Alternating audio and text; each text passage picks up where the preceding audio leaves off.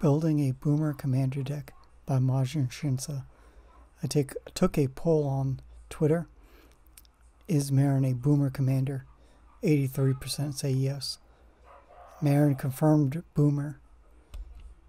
Meren of Clan Nultoth. Whenever a creature you control dies, you get an experience counter.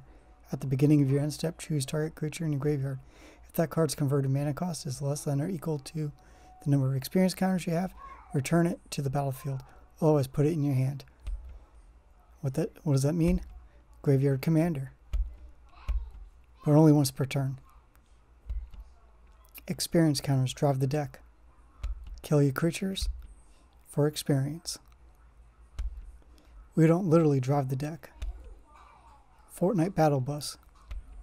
Goku hitting the gritty. Good style cards to add. Ravenous Chupacabra, Meteor Golem, Kokushu, the Evening Star.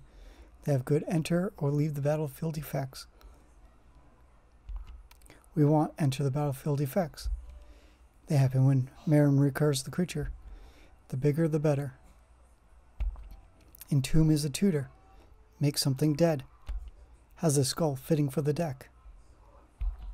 Good card. Demonic Tutor. Fortnite card. The Spire, Command Tower. Skull Clamp. Small things equals experience and card draw. Then you get bigger things back at the end of the turn. Not a pod deck, but still useful.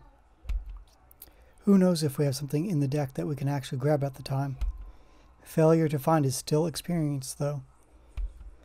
Mana Rock.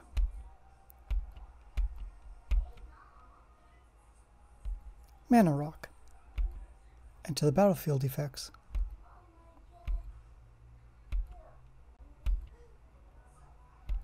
Enter the battlefield effects.